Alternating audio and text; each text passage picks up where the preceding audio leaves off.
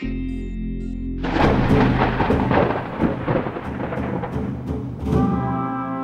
day, a little girl was born. She was called Vaysha. I faint.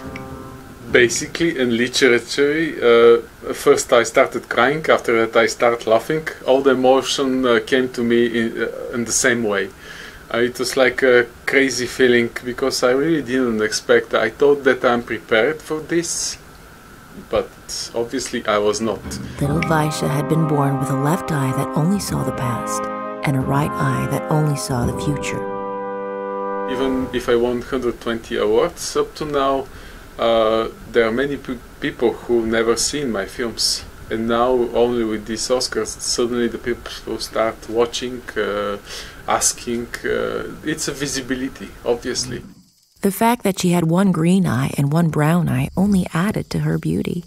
I even don't believe in the competition of the artists, because it's not objective.